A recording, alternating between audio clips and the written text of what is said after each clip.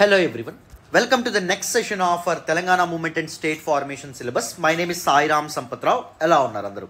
Ee session lo one of the most important committees constituted to inquire upon public employments in United Andhra Pradesh, that is Girglani committee ఏదైతే ఉందో దాని గురించి మనం తెలుసుకునే ప్రయత్నం చేద్దాం.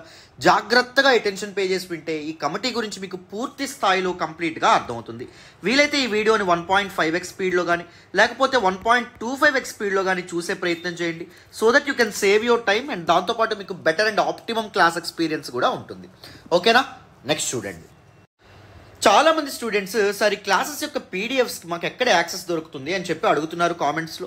సో అన్ని పీడిఎఫ్స్ని మన టెలిగ్రామ్ ఛానల్లో సాయిరామ్ సంపత్రావ్ ఎడ్యుకేషన్ అనే టెలిగ్రామ్ ఛానల్లో అప్లోడ్ చేస్తున్నాను. అక్కడ ఫ్రీ పీడిఎఫ్స్తో పాటు కొన్ని ఫ్రీ క్లాసెస్ కూడా మనం చెప్పుకుంటున్నాం.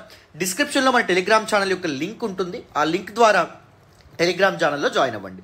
అండ్ అక్కడ మన ప్రమోషన్స్ కానీ లేకపోతే ఇన్స్టాగ్రామ్ పోస్టులు కానీ కరెంట్ అఫైర్స్ కానీ ఇవన్నీ అక్కడ అప్లోడ్ చేస్తున్నాం కదా. సో పీడిఎఫ్స్ అక్కడ కనిపించడం కూడా ఇబ్బంది అవుతుంది అన్నారని చెప్పి నేను మన మొబైల్ అప్లికేషన్లో డిస్క్రిప్షన్లో లింక్ ఇస్తాను. మన మొబైల్ అప్లికేషన్ మీరు డౌన్లోడ్ చేసుకుంటే అక్కడ మీకు ఫ్రీ కోర్స్ కనిపిస్తుంది, Telangana movement and state formation. రూపాయి కూడా పే చేయక్కర్లేదు, జస్ట్ ఎన్రోల్ అయితే సరిపోతుంది. అక్కడ మీకు అన్ని క్లాసెస్ అండ్ పీడిఎఫ్స్కి ఒకే దగ్గర మీకు యాక్సెస్ దొరుకుతుంది. ఓకేనా. సో మన యూట్యూబ్ ఛానల్ నేమ్ వచ్చేసి సాయిరామ్ సంపత్రావ్ ఎడ్యుకేషన్. ఈ ఛానల్లోనే మీరు ఈ వీడియో అనేటటువంటి చూస్తున్నారు. సో వీలైతే వీడియోని లైక్ చేసే ప్రయత్నం చేయండి, ఎక్స్ప్లెనేషన్ ఎలా ఉందో కామెంట్ చేయండి, మీ ఫ్రెండ్స్ అండ్ ఫెలో ఆస్పిరెంట్స్తో కూడా మన వీడియోస్ని షేర్ చేసుకోండి. This is my personal email ID, ఎవరైనా నాకు కాంటాక్ట్ అవ్వాలంటే అవ్వచ్చు. And this is my personal contact number. ఎవరైనా నాకు వాట్సాప్లో మెసేజ్ చేయాలంటే చేయండి, లేకపోతే మీరు డైరెక్ట్గా కాల్ చేసినా పర్లేదు. కానీ నేను కంటిన్యూస్గా క్లాసెస్లో ఉంటాను కాబట్టి మీ కాల్ని లిఫ్ట్ చేయలేకపోవచ్చు. బట్ క్లాస్ అయిన తర్వాత అయితే కాల్ బ్యాక్ చేస్తాను. సో ఏ డౌట్స్ ఉన్నా ఇష్యూస్ ఉన్నా నన్ను వాట్సాప్లో కాంటాక్ట్ అయ్యే ప్రయత్నం చేయండి. ఓకేనా, రైట్. మరి వితౌట్ ఎనీ ఫర్దర్ డిలే క్లాస్లోకి వెళ్ళిపోదాం. జాగ్రత్తగా వినండి నాన్న. మరి మన క్లాస్లోకి వెళ్ళే ముందు ఒక చిన్న అనౌన్స్మెంట్ అమ్మ. మనం రీసెంట్గా TSPSC Group2 ఫుల్ కోర్స్ అనేటటువంటిది లాంచ్ చేయడం అనేది జరిగింది. ఫీజు ఎంత సార్ అంటే 4,999 రూపాయలు మాత్రమే, రూపాయి తక్కువ 5,000. ఈ పర్టికులర్ కోర్స్ అనేటటువంటిది మీకు లైఫ్ టైం వ్యాలిడిటీతో రావడం అనేది జరుగుతుంది. అంటే ఒక్కసారి మీరు జాయిన్ అయితే సరిపోతుంది, మీకు ఉద్యోగం వచ్చేంత వరకు మీ క్లాసెస్కి యాక్సెస్ అనేటటువంటిది ఉంటుంది. కాంప్రహెన్సివ్గా క్లాసెస్ అనేటటువంటివి కవర్ అవుతాయి. అండ్ దాంతోపాటు ద బెస్ట్ నోట్స్ అనేటటువంటిది ప్రొవైడ్ చేయడం జరుగుతుంది. Group2 ఎగ్జామినేషన్ కోసం TSPSC ప్రిస్క్రైబ్ చేసినటువంటి అన్ని సబ్జెక్ట్స్ని కూడా కవర్ చేయడం అనేది జరుగుతుంది. పేపర్ 1, 2, 3, 4 అన్నీ కవర్ అవుతాయి. దీనిలో ఏ సబ్జెక్ట్స్ చూడండి: Indian history and culture, Telangana history and culture; world geography, Indian geography, Telangana geography; Indian economy and Telangana economy; Indian polity, constitution and governance; Indian society and Telangana society; Telangana movement and state formation; social inclusion, rights issues and inclusive policies; environment, ecology and biodiversity; disaster management; international relations and events; arithmetic, reasoning, general English. ఇవన్నీ మీకు కాంప్రహెన్సివ్గా cover అవుతాయి అన్నమాట. ఓకేనా. ఎవరైనా join అవ్వాలనుకుంటే this is my personal number. నా నెంబర్కి మీరు ఫోన్ చేసి లేకపోతే వాట్సాప్లో మెసేజ్ చేయడం ద్వారా మీరు చక్కగా జాయిన్ అవ్వచ్చు. You will get the best classes in AP and Telangana, that is for sure. No compromise in quality. ఏం జరిగినా, భూకంపం వచ్చినా మన ఇన్స్టిట్యూట్లో క్వాలిటీ ఆఫ్ క్లాసెస్లో కాంప్రమైజ్ అయ్యేటటువంటి ప్రసక్తి ఉండదు.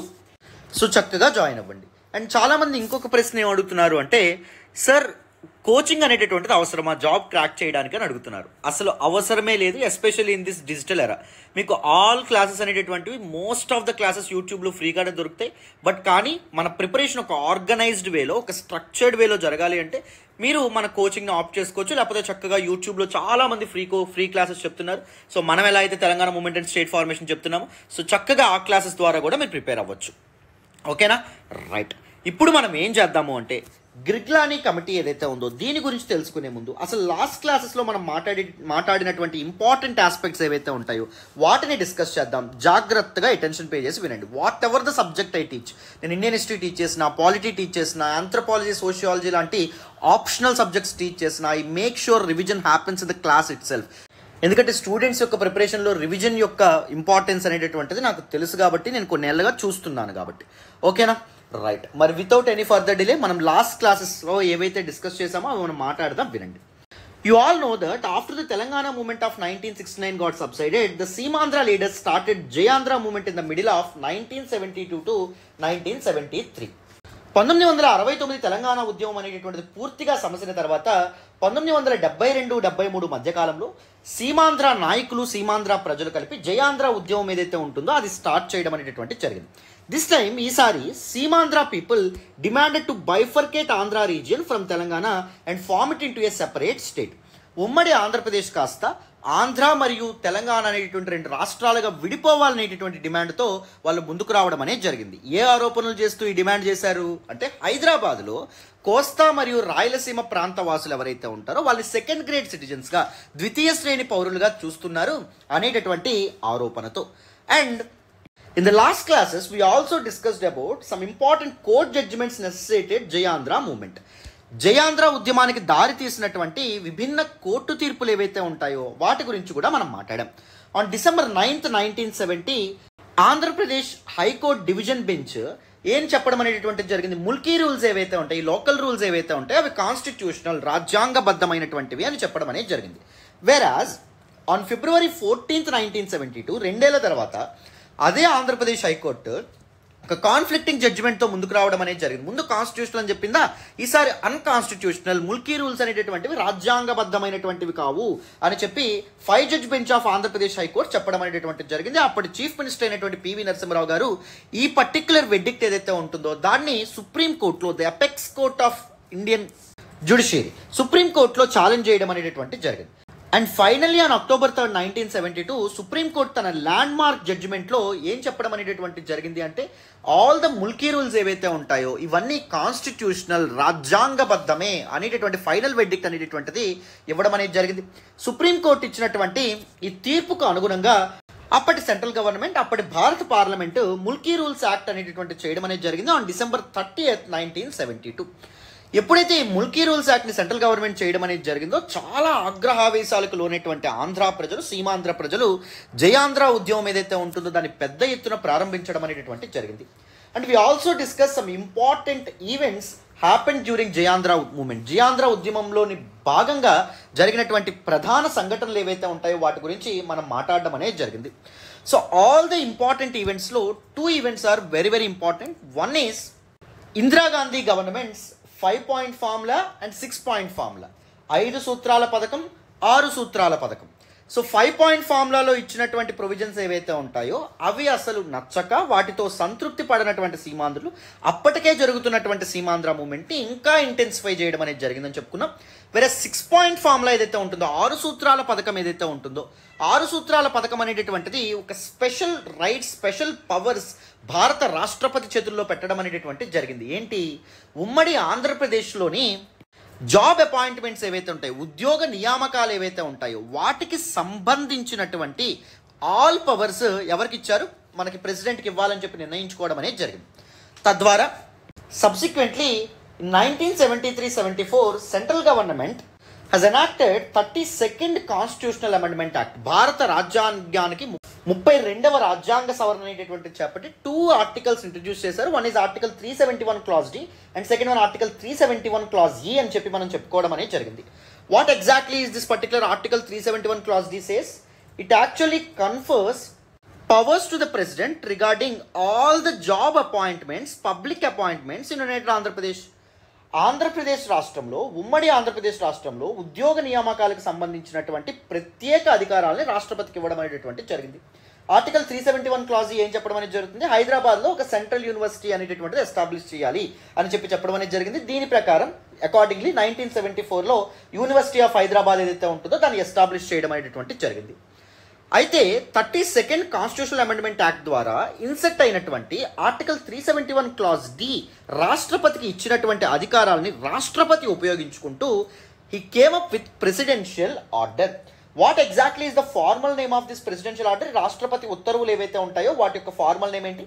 Andhra Pradesh public employment organisation of local cadres and regulation of direct recruitment order. ఎప్పుడంటే దీన్ని తీసుకొచ్చారు? 18th October 1975 తీసుకురావడం అనేటటువంటిది జరిగింది. And we also discuss some important provisions in this particular presidential order. 4 important ప్రొవిజన్స్ని మనం మాట్లాడాం. సో మొత్తం ఆంధ్రప్రదేశ్ రాష్ట్రాన్ని మొత్తం 6 జోన్స్గా విడదీయడం అనేటటువంటిది జరిగింది according to first provision. Second ప్రొవిజన్లో మనం ఏం మాట్లాడాం? లోకల్ రూల్స్, లోకల్ రిజర్వేషన్ ఎలా వర్తిస్తుందని చెప్పాం. సో డిస్ట్రిక్ట్ లెవెల్ ఉద్యోగాలు ఏవైతే ఉంటాయో వాటిలో 80% ఆ డిస్ట్రిక్ట్ చెందినటువంటి వాళ్ళకే ఇవ్వాలి. జోనల్ లెవెల్ ఉద్యోగాలు ఏవైతే ఉంటాయి, జోనల్ లెవెల్ ఉద్యోగాల్లో కూడా నాన్ గెజిటెడ్ ఉద్యోగాలు ఏవైతే ఉన్నాయో, ఎంప్లాయ్మెంట్ ఏదైతే ఉందో దానిలో 70% రిజర్వేషన్ లోకల్ క్యాండిడేట్స్కి ఇవ్వాలి. అండ్ జోనల్ స్థాయి గెజిటెడ్ ఉద్యోగాలు ఏవైతే ఉంటాయో వాటిలో 60% లోకల్ క్యాండిడేట్స్కే ఇవ్వాలి. And third ప్రొవిజన్లో who exactly is considered as local candidate అని చెప్పి మనకి చెప్పడం అనేది జరిగింది. దాన్ని రీసెంట్గా కేసీఆర్ ప్రభుత్వం దానిలో మార్పులు కూడా తీసుకురావడం అనేది జరిగింది. అండ్ ఫోర్త్ ఇంపార్టెంట్ ప్రొవిజన్ ఏంటి అంటే, ఈ ప్రెసిడెన్షియల్ ఆర్డర్ ఏదైతే ఉంటుందో రాష్ట్రపతి ఉత్తర్వుల్లో పారా నెంబర్ 14లో ఉన్నటువంటి కొన్ని జాబ్స్ ఏవైతే ఉంటాయో వాటిలో ఈ ముల్కీ రూల్స్ కానీ లోకల్ రూల్స్ కానీ వర్తించవు, అవి ఎట్టి పరిస్థితుల్లోనూ ఇంప్లిమెంట్ చేయకూడదు అని చెప్పారు. సెక్రటేరియట్ ఉద్యోగాలు కానీ, లేకపోతే head of the departments offices కానీ, లేకపోతే స్పెషల్ ఆర్గనైజేషన్స్ కానీ, లేకపోతే state level this particular state level offices ఏవైతే ఉంటాయో వాటిలు కానీ, లేకపోతే సో ఇంపార్టెంట్ ప్రాజెక్ట్స్లో గజిటెడ్ మరియు గజిటెడ్ పైన ఉన్నటువంటి ఉద్యోగాలు కానీ, లేకపోతే ట్విన్ సిటీస్లో పోలీస్ ఉద్యోగాలు కానీ, వీటన్నింటిలోనూ లోకల్ రూల్స్ అనేటటువంటి వర్తించవు అని చెప్పి ప్రెసిడెన్షియల్ ఆర్డర్లో ఉన్నటువంటి పారా నెంబర్ 14లో మెన్షన్ చేశారు. దిస్ పర్టికులర్ ప్రొవిజన్ ఏదైతే ఉంటుందో దాన్ని ఎక్స్ప్లాయిట్ చేస్తూ, ఎలా అయితే 1956 జెంటిల్మెన్స్ అగ్రిమెంట్ అమలైనటువంటి మొదటి రోజు నుంచి తూట్లు పొడవడం అనేటటువంటిది జరిగిందో, మొదటి రోజు నుంచే దాన్ని పక్కన పెట్టడం అనేది జరిగిందో ఈ ఆంధ్ర నాయకులు, this Andhra political elite even started violating presidential orders as well in employment opportunities. ఉద్యోగ నియామకాల్లో ప్రెసిడెన్షియల్ ఆర్డర్, రాష్ట్రపతి ఉత్తర్వులు ఏవైతే ఉంటాయో వాటిని కూడా వైలేట్ చేయడం అనేటటువంటిది మొదలుపెట్టారు. సో ఈ వైలేషన్స్ని ఎంక్వైరీ చేయడానికి ఏర్పాటైనటువంటి ఇంపార్టెంట్ కమిటీనే ఆఫీసర్స్ కమిటీ లేదా జై భారత్ రెడ్డి కమిటీ అని చెప్పడం అనేది జరిగింది. 1984-85లో అది ఎస్టాబ్లిష్ అవ్వడం అనేటటువంటిది జరిగింది. సో ఆఫీసర్స్ కమిటీ లేదా జై భారత్ కమిటీ కూడా ప్రెసిడెన్షియల్ ఆర్డర్ ఆఫ్ 1975 ఏదైతే ఉంటుందో it is being violated in United state of Andhra Pradesh అని చెప్పడం అనేది జరిగింది. ఈ ఆఫీసర్స్ కమిటీ ఇచ్చినటువంటి రిపోర్ట్ ఏదైతే ఉంటుందో దాన్ని మరొక్కసారి పరిశీలించేందుకు ఇంకొక కమిటీని ఏర్పాటు చేశారు. దట్ ఈస్ సుందరేషన్ కమిటీ ఏదైతే ఉంటుందో సుందరేషన్ కమిటీ కూడా తన రిపోర్ట్లో ఏం చెప్పింది, ఆంధ్రప్రదేశ్లోని పబ్లిక్ ఎంప్లాయ్మెంట్స్లో ప్రెసిడెన్షియల్ ఆర్డర్స్ని వైలేట్ చేస్తున్నారు, ప్రెసిడెన్షియల్ ఆర్డర్ని ఫాలో అవ్వట్లేదు అని చెప్పడం అనేటటువంటిది జరిగింది. సుందరేషన్ కమిటీ ఇచ్చినటువంటి ఈ రిపోర్ట్ ఆధారంగా అప్పటి ఎన్టీఆర్ గవర్నమెంట్ 1985లో తీసుకొచ్చినటువంటి జీవో ఏంటంటే జీవో నెంబర్ 610. జీవో నెంబర్ 610లో ఉన్నటువంటి ఇంపార్టెంట్ ప్రొవిజన్స్ ఏవైతే ఉంటాయో వాటి గురించి కూడా మనం మాట్లాడడం అనేటటువంటిది జరిగింది. ఓకేనా?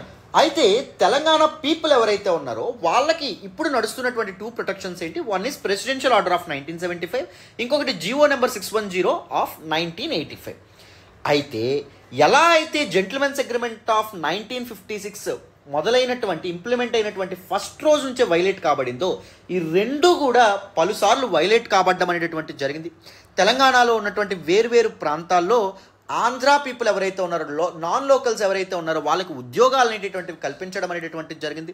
This GO number 610 and presidential order of 1975 were never implemented in the true spirit. So ఎలా అయితే ఇంప్లిమెంట్ చేయబడాలో చిత్తశుద్ధి అనేటటువంటిది ఆఫీసర్స్లో లేకపోవడం కూడా ఒక కారణంగా మనం చెప్పుకోవచ్చు. అవునా? సరిగ్గా ఇంప్లిమెంట్ చేయాలనేటటువంటి ఆలోచన కానీ ఆ దృక్పథం కానీ అప్పటి ఆఫీసర్స్ ఎవరైతే ఉంటారో, అధికారులు ఎవరైతే ఉన్నారో వాళ్ళలో లేదు. సో మొత్తానికి ఎప్పుడైతే ఈ particular 2 things, one is presidential order of 1975 and second one GO number 610 violate కాబడుతున్నాయో, చాలామంది తెలంగాణ లీడర్స్ ఎవరైతే ఉన్నారో వాళ్ళు ప్రొటెస్టులు చేయడం అనేటువంటి జరిగింది, యాజిటేషన్స్తో ముందుకు రావడం అనేది జరిగింది.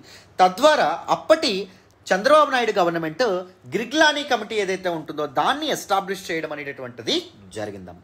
This is the background about Girglani committee. So ఇప్పుడు పూర్తి స్థాయిలో మనం గిర్గ్లానీ కమిటీ గురించి మాట్లాడదాం.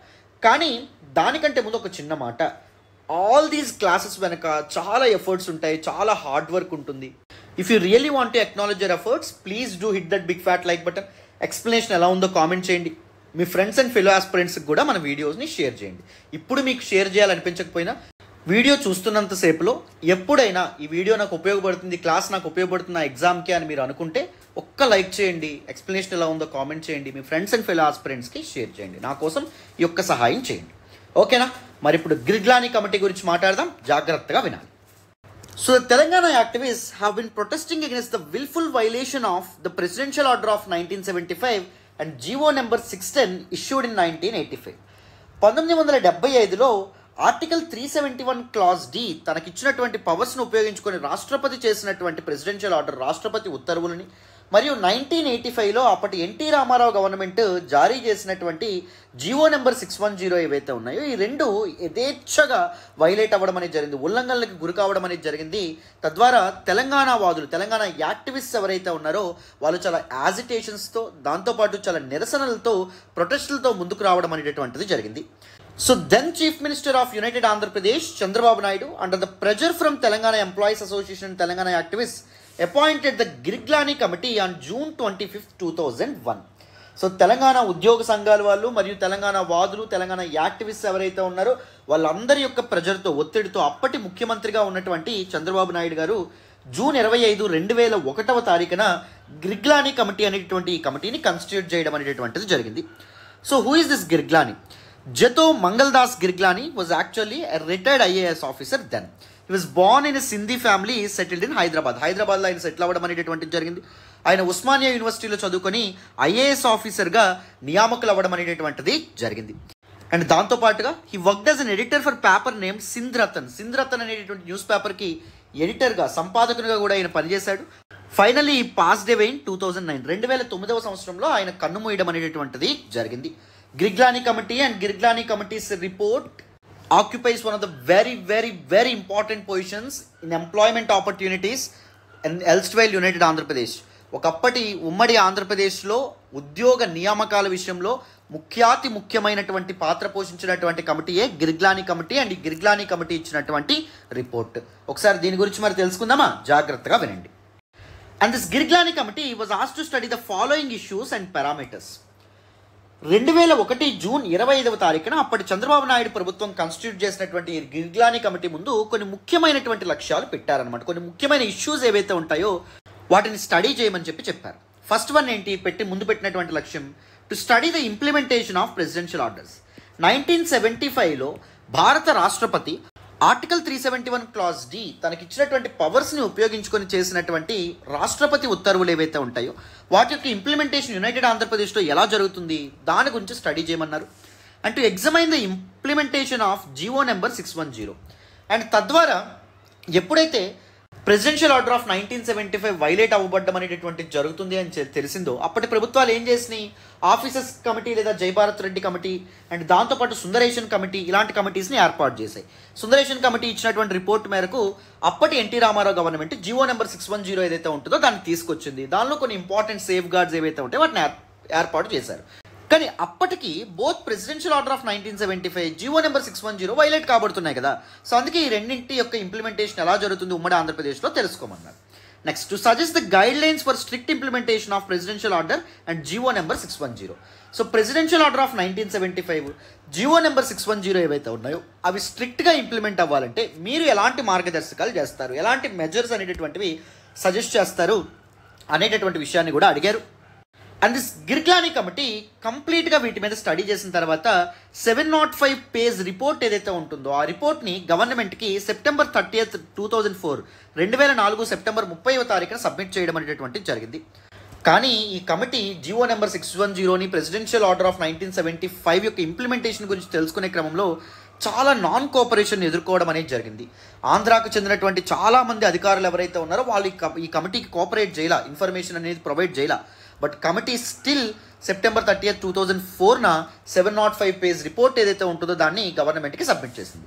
The committee in it's report highlighted the various types of violations in 16 chapters and suggested 35 solutions. ఈ కమిటీ అనేటటువంటిది ఏం చెప్పింది అంటే yes both the presidential order of 1975 and Jio number 610 రెండు వైలేట్ కాబడుతున్నాయి. ఎలా వైలేట్ చేస్తున్నారు అనే విషయాలు 16 చాప్టర్స్లో మెన్షన్ చేశారు. అండ్ వైలేట్ కాకుండా better implementation of these two, ఆ రెండింటి యొక్క రెండు సరిగ్గా ఇంప్లిమెంట్ అవ్వాలి అంటే కొన్ని ఇంపార్టెంట్ సొల్యూషన్స్ని కూడా ఇస్తున్నామని చెప్పి 35 సొల్యూషన్స్ని కూడా మెన్షన్ చేయడం అనేటటువంటిది జరిగింది.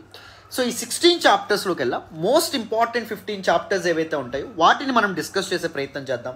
అండ్ ఇచ్చినటువంటి సొల్యూషన్స్లో మోస్ట్ ఇంపార్టెంట్ సొల్యూషన్స్ గురించి కూడా మనం మాట్లాడదాం. జాగ్రత్తగా వినండి నాన్న. సో దిస్ గిర్గ్లానీ కమిటీ అప్పటి ప్రభుత్వానికి సబ్మిట్ చేసినటువంటి రిపోర్ట్ ఏదైతే ఉందో దానిలో 16 ఇంపార్టెంట్ చాప్టర్స్ని మెన్షన్ చేశారు. ఈ 16 important చాప్టర్స్లో different kinds of violations of presidential order of 1975 and Jio number 610 గురించి చెప్పడం అనేటటువంటిది జరిగింది. ఫస్ట్ చాప్టర్లో ఎటువంటి వైలేషన్ గురించి మాట్లాడారో చూడండి. Talks about twin cities. ఈ ట్విన్ సిటీస్ ఏవైతే ఉన్నాయో they were defined as free zone are city zone are 7th జోన్గా పరిగణించడం అనేది జరిగింది. అండ్ ట్విన్ సిటీస్లో జాబ్స్ ఏవైతే ఉంటాయో ఈ జాబ్స్ని నాన్ లోకల్స్కి అప్పనంగా అర్పించడం అనేటటువంటిది జరిగింది.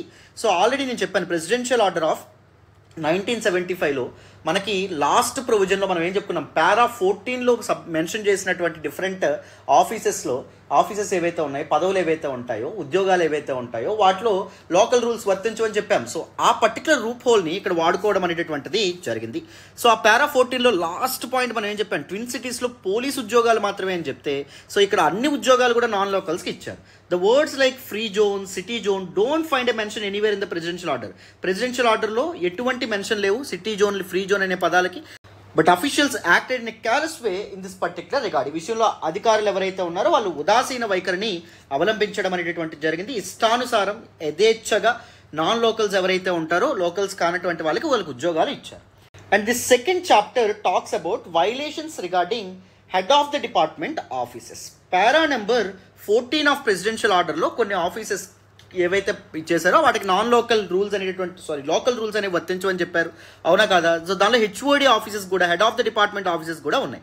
సో ఆ లూప్ హోల్ని కూడా ఇక్కడ ఉపయోగించుకోవడం అనేది జరిగింది. The number of offices of the head of the departments was increased స్పొరాడికల్లీ and non locals were appointed to the jobs. కేవలం నాన్ లోకల్స్ ఎవరైతే ఉంటారో వాళ్ళకు ఉద్యోగాలు కల్పించడం కోసం మాత్రమే ఈ head of the department offices ఏవైతే ఉంటాయి వాటి సంఖ్యని పెంచడం అనేది జరిగింది. 1975లో 51 head of the department offices ఉంటే, వేరాజ్ 2001కి వచ్చేటప్పటికి అవి 200కి పెరిగాయి. ఎందుకు పెరగడం అనేది జరిగింది? అక్కడ ఉద్యోగాలు అనేటటువంటివి నాన్ లోకల్స్, ముఖ్యంగా ఆంధ్రైట్స్ ఎవరైతే ఉంటారో వాళ్ళకి కల్పించవచ్చు అనే ఉద్దేశంతో. థర్డ్ చాప్టర్ ఎటువంటి వైలేషన్ గురించి మాట్లాడుతుందో చూడండి. The zonal offices were renamed as state level offices to accrue undue benefit to non-locals. నేను already second provision of presidential order of 1975లో ఏం చెప్పడం అనేటటువంటిది, ఫస్ట్ ప్రొవిజన్లో ఏం చేశారు, మొత్తం ఆంధ్రప్రదేశ్ స్టేట్ని కాస్త 6 జోన్స్గా డివైడ్ చేయడం అనేటటువంటి జరిగింది. అండ్ సెకండ్ ప్రొవిజన్లో మనం ఏం మాట్లాడాం, డిస్ట్రిక్ట్ లెవెల్ జాబ్స్లో 80% జాబ్స్ లోకల్ క్యాండిడేట్కి ఇవ్వాలి. అండ్ జోనల్ లెవెల్ జాబ్స్ ఏవైతే ఉంటాయో వాటిలో నాన్ గజిటెడ్ జాబ్స్లో 70% లోకల్ క్యాండిడేట్స్కి ఇవ్వాలి, గజిటెడ్ జాబ్స్లో 60% జాబ్స్ లోకల్ క్యాండిడేట్స్కి ఇవ్వాలని చెప్పుకున్నాం. సో ఏం చేశారు, జోనల్ ఆఫీసెస్ ఏవైతే ఉంటాయో వాటిని స్టేట్ లెవెల్ ఆఫీసెస్గా మార్చడం అనేది జరిగింది. ఎందుకంటే స్టేట్ లెవెల్ ఆఫీసెస్ అనేటటువంటివి పారా నెంబర్ 14లో ఆఫీస్కి ఏంటి లోకల్ రూల్స్ వర్తించమని చెప్పాం కదా, చూడండి ఎంత తెలివిగా వాటిని మార్చడం అనేది జరిగింది నాన్ లోకల్స్ ఎవరైతే ఉంటారో వాళ్ళకి ఉద్యోగాలు కల్పించడం కోసం. ఫోర్త్ చాప్టర్ ఏం చెప్తుందో చూడండి. Large number of non locals were appointed in Hyderabad urban development authority. Hyderabad urban development authority Hooda ఏదైతే ఉంటుందో, హుడాలో కూడా చాలా మంది నాన్ లోకల్స్కి, స్థానికేతరులకి భారీగా ఉద్యోగాలు ఇవ్వడం అనేటటువంటి జరిగింది. So chapter number 4 in this Girglani committee report talks about violations with respect to Hyderabad urban development authority. Clarity వచ్చిందని అనుకుంటున్నాను. ఫస్ట్ 4 ఇంపార్టెంట్ చాప్టర్స్ ఏవైతే ఉన్నాయో. నెక్స్ట్ చూడండి. So fifth chapter of Girglani committee ఏదైతే ఉందో దానిలో మెన్షన్ చేసినటువంటి వైలేషన్ చూడండి. The quota of non locals has been increased by changing district level jobs to zonal level jobs. So district level జాబ్స్లో local క్యాండిడేట్స్కి ఎంత ఉందండి, రిజర్వేషన్ 80% ఉంది. సో జోనల్ లెవెల్ జాబ్స్లో ఎంత ఉంది, నాన్ గజిటెడ్ అయితే 70%, గజిటెడ్ అయితే 60% ఉంది. అందుకోసం అని చెప్పి ఏం చేశారు, డిస్ట్రిక్ట్ లెవెల్ జాబ్స్ని కాస్త జోనల్ లెవెల్ జాబ్స్గా పరిగణించడం అనేది జరిగింది. జోనల్ లెవెల్ జాబ్స్ని కాస్త స్టేట్ లెవెల్ జాబ్స్లో పారా నెంబర్ 14లో కదా ఇది మెన్షన్ చేశారు state level jobs. So local rules అసలు వర్తించు, ఇష్టానుసారం నాన్ లోకల్స్కి ఇచ్చేయచ్చు. సో అందుకోసం ఎలా మార్చారో చూడండి. అర్థమైందా మీకు, ఎలా లూప్ హోల్స్ ఏవైతే ఉంటాయో వాటిని ఎలా వాడుకున్నారు దిస్ పర్టికులర్ టైంలో. నెక్స్ట్ 6th చాప్టర్లో ఏం చెప్పారో చూడండి. ప్రెసిడెన్షియల్ ఆర్డర్లో ఉన్నటువంటి పారా 5లో క్లాజ్ 2 ఏదైతే ఉందో, it provides some flexibility to the government to appoint non locals in certain special circumstances in public interest. ప్రజా ప్రయోజనాల కోసం ఒకవేళ లోకల్స్ ఎవరు అర్హులు కాకపోతే ఒక ఉద్యోగం చేయడానికి ఆ ఉద్యోగం నాన్ లోకల్కి ఇవ్వచ్చు అనమాట government, out of public interest, ప్రజా ప్రయోజనాల కోసం. This provision has been misused indiscriminately to appoint non locals. So దీన్ని యథేచ్ఛగా వాడడం అనేటటువంటి దీన్ని అవకాశంగా తీసుకుని విచ్చలవిడిగా ఈ నిబంధన ఏదైతే ఉంటుందో, ఈ ప్రొవిజన్ ఏదైతే ఉంటుందో దాన్ని దుర్వినియోగం చేయడం అనేటువంటి జరిగింది. ఇష్టానుసారం నాన్ లోకల్స్ని అపాయింట్ చేయడం అనేది జరిగింది. 7th చాప్టర్ ఏం చెప్తుందో చూడండి. Injustice was done to the locals in the appointment to the offices of large projects mention in para 14 clause E of the presidential order. So presidential ఆర్డర్లో రాష్ట్రపతి ఉత్తర్వులోని పారా 14 క్లాజ్ ఈలో చెప్పబడినటువంటి భారీ ప్రాజెక్టులు ఏవైతే ఉన్నాయో లార్జ్ ప్రాజెక్ట్స్ ఏవైతే ఉంటాయో వాటి యొక్క ఆఫీసెస్లో కార్యాలయాల్లో స్థానికులకు లోకల్స్కి అన్యాయం చేయడం అనేటువంటి జరిగింది. నాన్ లోకల్స్ని ఎక్కువగా అపాయింట్ చేయడం అనేటువంటి జరిగింది అనమాట. అర్థమైందా? అండ్ 8th ఇంపార్టెంట్ చాప్టర్లో ఏం మెన్షన్ చేశారో చూడండి. With respect to A violation గురించి మాట్లాడారో చూడండి. The local quota was reduced in the recruitment as the eligibility of non-gazetted level posts was increased and converted them into gazetted level posts. ఇది ఎంత తెలివైన పనో చూడండి అమ్మా. నాన్ గెజిటెడ్ స్థాయి ఉద్యోగాల యొక్క అర్హత ఏదైతే ఉంటుందో ఎలిజిబిలిటీ లెవెల్ని పెంచి వాటిని గెజిటెడ్ స్థాయి ఉద్యోగాలుగా మార్చారనమాట. ఎందుకు? గెజిటెడ్ స్థాయి ఉద్యోగాల్లో రిజర్వేషన్ తక్కువ కదా, 60% మాత్రమే, అవునా? సో ఆ విధంగా లోకల్ పీపుల్ ఎవరైతే ఉన్నారో వాళ్ళకి అన్యాయం చేయడం అనేటువంటి జరిగింది. Local rules are not followed in compassionate appointments. కారుణ్య నియామకాలు ఏవైతే ఉంటాయో, అంటే భర్త చనిపోతే భార్యకి ఇచ్చేటటువంటి ఉద్యోగాలు, తండ్రి చనిపోతే కొడుకు ఇచ్చేటటువంటి ఉద్యోగాలు, ఇలాంటి ఉద్యోగాల్లో కూడా ఏం చేశారు? లోకల్ రూల్స్ అనేటటువంటి స్థానిక నియామకాలు ఏవైతే ఉంటాయో, నియమాలు ఏవైతే ఉంటాయో వాటిని ఫాలో అవ్వలేదు. 10th చాప్టర్లో ఏం చెప్పారు చూడండి. The principal of equal justice spelled out in GO number 610 was not implemented anywhere in the state. GO number 610లో చెప్పబడినటువంటి సమన్యాయ సూత్రం ఏదైతే ఉందో, అంటే ఈ fair share to Telangana people అని చెప్పాం. ఆంధ్ర పీపుల్తో పాటుగా తెలంగాణ వాళ్ళకు కూడా ఉద్యోగ నియామకాల్లో సమాన అవకాశాలు ఇవ్వాలని చెప్పారు కదా. సో ఆ పర్టికులర్ ఈక్వల్ జస్టిస్ అనేటటువంటి ఆ స్పిరిట్ ఏదైతే ఉంటుందో అది ఎక్కడ నియామకం అవ్వడం అనేటటువంటిది జరగలేదు. అండ్ ట్విన్ సిటీస్ ఏవైతే ఉంటాయి, జంట నగరాలు ఏవైతే ఉన్నాయి, హైదరాబాద్ సికింద్రాబాద్లో పోలీస్ నియామకాలు, పోలీస్ అపాయింట్మెంట్స్లో కూడా నాన్ లోకల్స్కి ఎక్కువ ప్రాధాన్యతను కల్పించడం అనేటువంటి జరిగింది. ఎందుకు? పారా 14 ఆఫ్ ప్రెసిడెన్షియల్ ఆర్డర్లో మనకి ట్విన్ సిటీస్లో పోలీస్ నియామకాల గురించి కూడా మాట్లాడడం అనేటువంటి జరిగింది కదా. దానికి కూడా లోకల్ రూల్స్ వర్తించమని చెప్పారు కదా. సో ఆ లూప్ హోల్ను ఉపయోగించుకొని సో ట్విన్ సిటీస్లో పోలీస్ ఉద్యోగాలు ఎక్కువ ఎవరికి ఇవ్వడం అనేటువంటిది జరిగింది. దీస్ పీపుల్ ఎవరైతే ఉంటారో, నాన్ లోకల్స్ ఎవరైతే ఉన్నారో, ఆంధ్రైట్స్ ఎవరైతే ఉన్నారో వాళ్ళకి ఇవ్వడం అనేటటువంటిది జరిగిందమ్మా. అండ్ 11th చాప్టర్ దేని గురించి మాట్లాడుతుందో చూడండి. Many non local secured jobs by submitting falls local status certificates. So ఈ ఫ్రాడ్ సర్టిఫికేట్స్, ఫ్రేడ్ సర్టిఫికేట్స్ ఏవైతే ఉంటాయో వాటిని ఉపయోగించుకొని చాలా మంది జాబ్స్ పొందడం అనేటటువంటి జరిగిందని చెప్పారు. సో మనం ఆల్రెడీ జీవో నెంబర్ 610లో ఏం చెప్పాం? సో ప్యూనిటివ్ పనిష్మెంట్ అనేటటువంటి తీవ్రమైన చర్యలు తీసుకోవాలి ఎవరైనా ఫేక్ సర్టిఫికేట్స్తో ఉద్యోగాలు పొందితే అని చెప్పి మెన్షన్ చేయడం అనేది జరిగింది. బట్ కానీ దాన్ని ట్రూ స్పిరిట్లో అమలు చేశారు, ఇంప్లిమెంట్ చేశారా అంటే చేయలేదు. And 12th most important violation చూడండి అమ్మ. Local rules have been బ్లాటెంట్లీ violated in recruitment carried out by bodies like APPSC, college service commission and DSC. APPSC నియామకాలు, కాలేజ్ సర్వీస్ కమిషన్ నియామకాలు, డిఎస్సి లాంటి సంస్థలు చేపట్టినటువంటి నియామకాల్లో అపాయింట్మెంట్స్లో చాలా బహిరంగంగానే, అసలు ఎటువంటి భయం లేకుండానే స్థానిక నియమాలు ఏవైతే ఉన్నాయో, లోకల్ రూల్స్ ఏవైతే ఉన్నాయో వాటిని వైలేట్ చేయడం అనేటటువంటిది జరిగింది. నాన్ లోకల్స్కి ఎక్కువగా ప్రాతినిధ్యం అనేటటువంటిది ఇంపార్టెన్స్ కల్పించారు, వాళ్ళకి ఎక్కువగా ఉద్యోగాలు అనేటటువంటి ఇవ్వడం జరిగింది అనమాట. 13th మోస్ట్ ఇంపార్టెంట్ ప్రొవిజన్ చూడండి అమ్మ. Zonal rules were not followed in the recruitments done by integrated tribal development agency. Integrated tribal development agency ద్వారా భర్తీ అయ్యేటటువంటి ఉద్యోగాల్లో ఈ జోనల్ నియమాలు ఏవైతే ఉంటాయో వాటిని అస్సలు పాటించడం అనేటటువంటిది జరగలేదు. అర్థమైందా? ఇది మనకు చెప్పడం అనేది జరిగింది. 14th చాప్టర్లో ఏం చెప్పారో చూడండి. Keeping this vast number of violations at the back of their minds, the committee suggested measures to be taken by the government. ఈ ఉల్లంఘనలు ఇంత మొత్తంలో జరుగుతున్నాయి కదా, ఇంతమంది నాన్ లోకల్స్ సో వాళ్ళ జోన్ కానటువంటి ప్రదేశాల్లో వాళ్ళు ఉద్యోగాలు పొందుతున్నారు కదా. ఈ ఉల్లంఘనల నేపథ్యంలో ప్రభుత్వం తీసుకోవాల్సినటువంటి చర్యలు ఏవైతే ఉన్నాయి, ఎలాంటి మెజర్స్ తీసుకోవాలని చెప్పి చాప్టర్ నెంబర్ 14 ఏదైతే ఉంటుందో దానిలో ఆ మెజర్స్ని కూడా చెప్పడం అనేటటువంటిది జరిగింది. 15th చాప్టర్లో చూడండి. The problems faced by the committee in preparing the report and the non cooperation of higher officials with the committee or well explained in the last chapter. నేను ఆల్రెడీ చెప్పాను. So this particular Girglani committee ఏదైతే ఉంటుందో it was constituted by then Chandrababu Naidu government on 25th June 2001. 2001లో ఈ కమిటీని constitute చేసినప్పటికీ committee report ఇచ్చేటప్పటికి 2004 వరకు అయింది. ఎందుకు? అధికారులు ఎవరైతే ఉన్నారో, హైయర్ అఫీషియల్స్ ఎవరైతే ఉన్నారో వాళ్ళు కోఆపరేట్ చేయాలి, నాన్ కోఆపరేషన్ అనే ధోరణి చూపించడం అనేటువంటి సహాయం అనేటువంటి చేయాలి. ఈ పర్టికులర్ ఎంతమంది ఉద్యోగాలు పొందారు, ఎంతమంది ఉద్యోగాలకి వైలేషన్ అవ్వబడ్డాయి, సో ఇలాంటి ఇవేవి చేయాలి. సో ఏవైతే ఆ ప్రాబ్లమ్స్ ఏవైతే ఫేస్ చేసిందో ఈ కమిటీ వాటన్నిటిని చాప్టర్ నెంబర్ 15లో పెట్టారు. The committee said that out of 12.5 lakh employees in the state only 1.8 lakh employees belong to Telangana. So రాష్ట్ర ఉద్యోగులు మొత్తం 12,50,000 మంది ఉంటే అప్పట్లో కేవలం 1,80,000 మంది మాత్రమే తెలంగాణ ప్రాంతవాసులు, నిజమైన తెలంగాణ ప్రాంతవాసులు. మిగిలిన వాళ్ళందరూ ఆంధ్ర వాళ్ళే.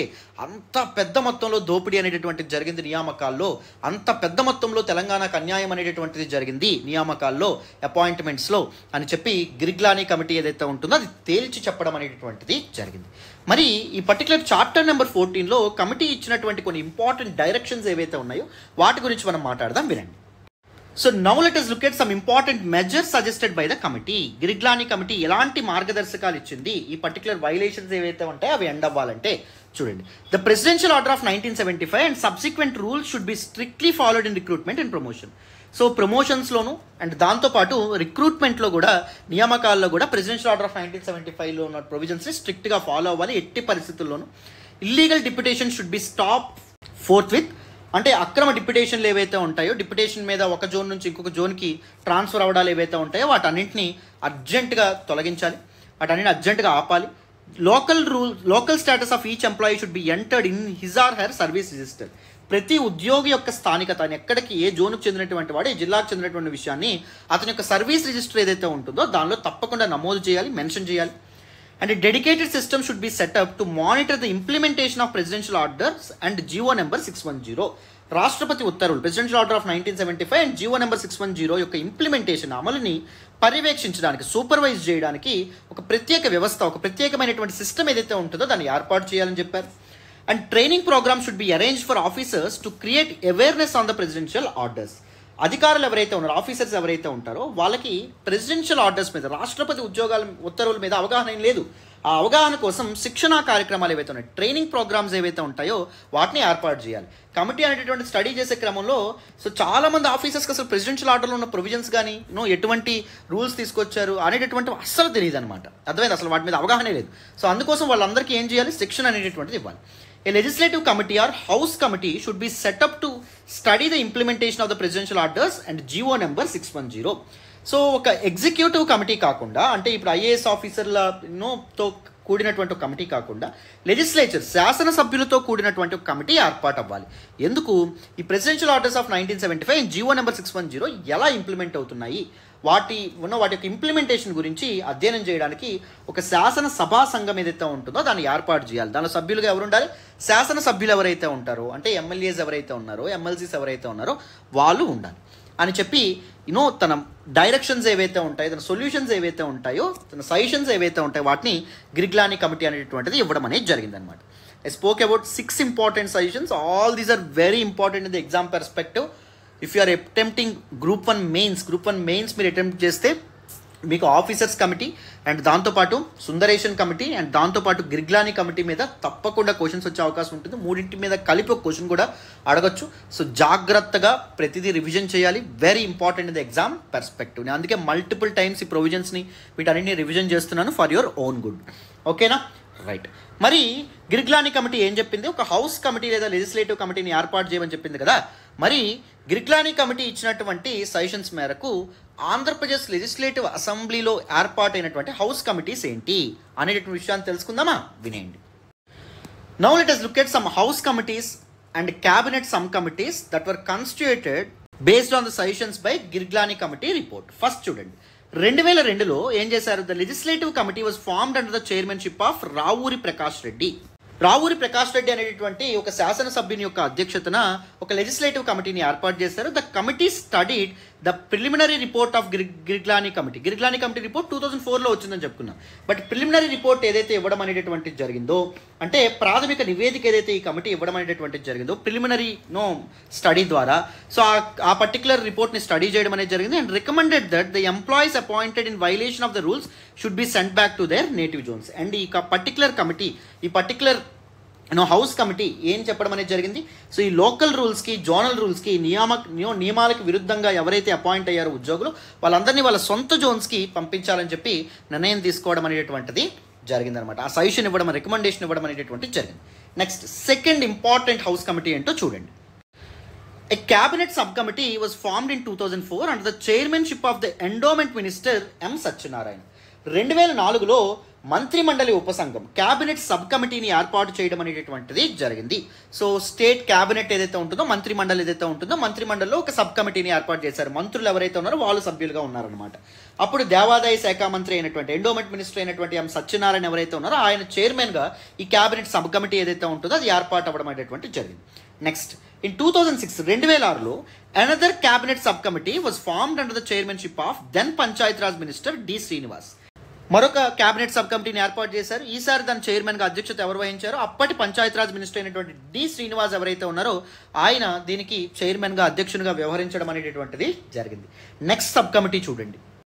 అదే సంవత్సరం 2006లోనే ఇంకొక హౌస్ కమిటీ ఏదైతే ఉంటుందో దాన్ని ఫామ్ చేశారో under the chairmanship of Uttam Kumar Reddy చైర్మన్షిప్లో so మనకి ఇంకొక హౌస్ కమిటీ అనేటటువంటిది ఏర్పాటు అవ్వడం అనేది జరిగింది. The committee consisted of following people అనమాట. ఎవరెవరు? ఫస్ట్ బసవరాజు సారయ్య, రెండవది శైలజానాథ్, మూడు సునీత లక్ష్మారెడ్డి, గాదె Venkatareddy and Telugu Desam party TDP పార్టీకి చెందినటువంటి దేవేందర్ గౌడ్, యనమల రామకృష్ణుడు అండ్ సిపిఐ పార్టీకి చెందినటువంటి జోలకంటి రంగారెడ్డి అండ్ దాంతోపాటు చాడ వెంకటరెడ్డి అండ్ ఎంఐఎం పార్టీకి చెందినటువంటి అక్బరుద్దీన్ ఓవైసీ అండ్ టీఆర్ఎస్ పార్టీకి చెందినటువంటి హరీష్ రావు వీళ్ళందరూ కూడా ఇందులో సభ్యులుగా ఉండడం అనేటటువంటిది జరిగింది. So this particular Girglani committee ఇచ్చినటువంటి సజెషన్స్ మేరకు ఏర్పాటు చేసినటువంటి అతి పెద్ద and the most important committee ఏంటంటే హౌస్ కమిటీ 2006లో కన్స్టిట్యూట్ చేసినటువంటి ఉత్తమ్ కుమార్ రెడ్డి హౌస్ కమిటీ. ఓకేనా, very important in the exam perspective. So ఏం చెప్పుకున్నాం? గిర్గ్లానీ కమిటీ యొక్క రిపోర్టు, గిర్గ్లానీ కమిటీ రిపోర్ట్లో ఇచ్చినటువంటి సజెషన్స్ మేరకు ఏర్పాటైనటువంటి 4 house committees and cabinet sub committees గురించి మనం డీటెయిల్గా డిస్కస్ చేయడం అనేటటువంటి జరిగింది. ఇప్పుడు 2006లో జరిగినటువంటి ఇంకొక ఇంపార్టెంట్ ఈవెంట్ ఎంప్లాయ్మెంట్ సెన్సస్. దాని గురించి కూడా మనం మాట్లాడాలి, వినండి. So finally in 2006 employment census అనేటటువంటి జరగడం అనేది జరిగింది. ఉద్యోగుల యొక్క జనగణన ఏదైతే ఉంటుందో అది చేశారు. ఎంతమంది రాష్ట్ర ఉద్యోగులు ఉన్నారనేటటువంటి విషయాన్ని సో ఈ పర్టికులర్ లెక్కించడం అనేటటువంటి జరిగింది ఈ సెన్సస్ కార్యక్రమంలో భాగంగా. ఈ పర్టికులర్ సెన్సస్ రిపోర్ట్ ఏం చెప్పడం అనేది జరుగుతుందంటే 90% of the non locals working in the 6th zone are from Andhra. నేనేం చెప్పాను? ప్రెసిడెన్షియల్ ఆర్డర్లో ఉన్నటువంటి ఫస్ట్ ప్రొవిజన్ ప్రకారం ఎంటైర్ ఆంధ్రప్రదేశ్ స్టేట్ని మొత్తం 6 జోన్స్గా డివైడ్ చేయడం అనేటటువంటి జరిగిందని చెప్పుకున్నాం. జోన్ 1, జోన్ 2, జోన్ 3 ఈ 3 కూడా ఏంటి? కోస్టల్ ఆంధ్ర. జోన్ 4 ఏదైతే ఉందో ఇదేంటి? రాయలసీమ. అవునా? జోన్ 5, జోన్ 6 ఈ 2 కలిపి తెలంగాణ. అవునా? తెలంగాణ డిస్ట్రిక్ట్స్ అనేటటువంటివి జోన్ 5 అండ్ జోన్ 6లో ఉండమనే జరిగింది. 6th జోన్ ఏదైతే ఉంటుందో in which Hyderabad is a part, 6th జోన్లో ఉన్నటువంటి ఉద్యోగాలు ఏవైతే ఉంటాయో అందులో 90% ఆఫ్ ఉద్యోగాలు ఎవరు చేస్తున్నారంటే ఆంధ్ర వాళ్ళే చేస్తున్నారంట. 6th జోన్లో ఉన్నటువంటి ఉద్యోగాలు కేవలం 10% ఆఫ్ ద జాబ్స్ మాత్రమే తెలంగాణ వాళ్ళకి ఇవ్వబడ్డాయి అని చెప్పి ఎంప్లాయ్మెంట్ సెన్సస్ యొక్క రిపోర్ట్ ఏదైతే ఉందో అది చెప్తుంది. The census revealed that 40% of Telangana's total employees are from Andhra. తెలంగాణలో పనిచేస్తున్నటువంటి టోటల్ ఎంప్లాయీస్లో సుమారు తెలంగాణ టెరిటరీలో 100 మంది ఎంప్లాయీస్ పనిచేస్తున్నారు అనుకోండి, అందులో 40% మంది ఆంధ్ర వాళ్ళే. But only 1% of Andhra's employees are from Telangana. చూడండి, ఆంధ్రాలో పనిచేస్తున్నటువంటి టోటల్ ఎంప్లాయీస్లో 100 మంది పనిచేస్తుంటే కేవలం ఒక్కరు మాత్రమే తెలంగాణకు చెందినటువంటి వ్యక్తిగా ఉండడం అనేటటువంటి జరిగింది. చూడండి ఎంతమంది ఆంధ్ర వాళ్ళు మన తెలంగాణ యొక్క ఎంప్లాయ్మెంట్ ఆపర్చునిటీస్ని కొల్లగొట్టడం అనేటటువంటిది జరిగింది. The fact that only 12% of Andhra Pradesh gazetted officers are from Telangana demonstrates a lack of representation of Telanganites in higher cadre jobs. So total ఆంధ్రప్రదేశ్లో, ఎంటైర్ యునైటెడ్ ఆంధ్రప్రదేశ్లో ఉన్నటువంటి గజెటెడ్ ఆఫీసర్స్ ఎవరైతే ఉన్నారో, ఉన్నత ఉద్యోగాలు చేస్తున్నటువంటి వాళ్ళు ఎవరైతే ఉన్నారో వాళ్ళు కేవలం 12% ఆఫ్ ది ఎంప్లాయీస్ మాత్రమే తెలంగాణ వాళ్ళు. మిగిలినటువంటి 88% ఆఫ్ ది ఎంప్లాయీస్ ఆంధ్రాకి చెందినటువంటి వ్యక్తులే. సో హై క్యాడర్ జాబ్స్లో, ఉన్నత నియామకాల్లో తెలంగాణ యొక్క ప్రాతినిధ్యం ఎంత తక్కువగా ఉందో చూడండి. అందుకే తెలంగాణ యొక్క వాయిస్ కానీ, తెలంగాణ యొక్క ప్రయోజనాలను కానీ ఎప్పుడు ప్రభుత్వాలు కానీ లేకపోతే అధికారులు కానీ ఎప్పుడూ దాన్ని క్యాటర్ చేయలేదు, ఎప్పుడు విస్మరించడం అనేది జరిగింది. తెలంగాణ ప్రాంతానికి తీవ్రమైనటువంటి అన్యాయాన్ని చేయడం అనేటటువంటిది జరిగిందమ్మా. అర్థమైందా? Very very very important in exam perspective. So మొత్తానికి మనం ఈ పర్టికులర్ టాపిక్లో ఏం ఆడుకున్నాం? సో లాస్ట్ క్లాసెస్లో ఏవైతే టాపిక్స్ నేర్చుకున్నాం వాటిని రివైజ్ చేసాం. అండ్ దాని తర్వాత మనం ఏం మాట్లాడుకున్నాం? కాన్స్టిట్యూషన్ ఆఫ్ గిర్గ్లానీ కమిటీ ఏదైతే ఉందో అది మనం మాట్లాడాం. కాన్స్టిట్యూషన్ తర్వాత గిర్గ్లానీ కమిటీ ఇచ్చినటువంటి రిపోర్ట్ గురించి మాట్లాడాం. ఈ రిపోర్ట్లో ఉన్నటువంటి 15 ఇంపార్టెంట్ చాప్టర్స్, మొత్తం 16 చాప్టర్స్లో 15 చాప్టర్స్ గురించి మనం మాట్లాడాం. ఈ గిర్గ్లానీ కమిటీ ఫేస్ చేసినటువంటి ప్రాబ్లమ్స్ గురించి మనం మాట్లాడడం అనేది జరిగింది. అండ్ గిర్గ్లానీ కమిటీ ఇచ్చినటువంటి సజెషన్స్ మేరకు ఏర్పడినటువంటి హౌస్ కమిటీస్ లేదా క్యాబినెట్ సబ్ కమిటీస్ ఏవైతే ఉంటాయో వాటి గురించి మనం మాట్లాడాం. అండ్ దాని తర్వాత 2006 employment census and 2006 employment census బయటపెట్టినటువంటి భయంకరమైనటువంటి నిజాల గురించి కూడా మనం కంప్లీట్గా డిస్కస్ చేయడం అనేటటువంటి జరిగింది. So this is all about this particular class. So అందరికీ ఈ క్లాస్ అర్థమైందని అనుకుంటున్నాను. మనం మళ్ళీ నెక్స్ట్ క్లాస్లో కలుద్దాం. చాలా ముఖ్యమైనటువంటి ఇంపార్టెంట్ విషయాలు మనం డిస్కస్ చేసుకోబోతున్నాం నెక్స్ట్ క్లాసెస్లో. సో ప్రతి క్లాస్ చక్కగా ఫాలో అవ్వండి. Thank you so much for all the support and all the love so far. Thank you again. ఓకేనా? మళ్ళీ నెక్స్ట్ క్లాస్లో కలుద్దాం నాన్న. బాయ్ అమ్మ.